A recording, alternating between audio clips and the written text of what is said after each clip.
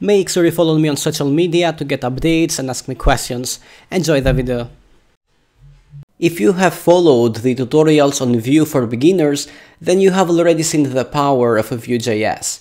The problem with the approach that we followed until now is that for large applications, it doesn't scale well. Vue.js is a complete framework. It has a lot of stuff, but you will never learn the real power of Vue by practicing Vue.js on single HTML files. This is why the course Vue for Beginners was so small, because from now on we will be practicing Vue.js in the real world project together with Laravel. So where do we start from?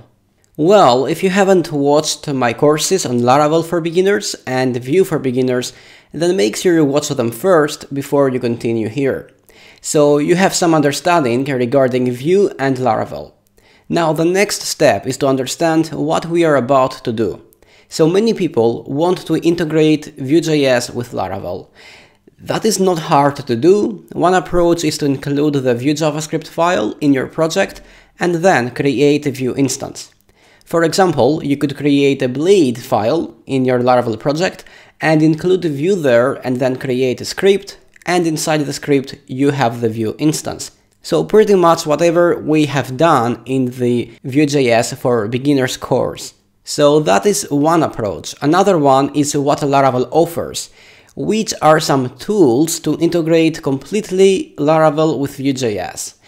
The problem with this approach is that your Vue.js code and everything regarding the project lives inside your Laravel project. So you have two projects in one. What I prefer to do, and what is actually better to do for bigger projects, is to separate these two projects. So first of all, because they're not related at all, there is no reason to live together. Vue.js is our client-side project and Laravel our backend project. Vue will consume the API that we will build with Laravel. In this case, it would be better to use Lumen instead. Lumen is a micro framework that inherits pretty much everything from Laravel. Now the difference between Laravel and Lumen is that Lumen is just for APIs, especially the latest version. Anyway, we will see later in this brand new course more reasons why it is better to separate Vue and Laravel, or in general, any framework. It doesn't have to be Laravel.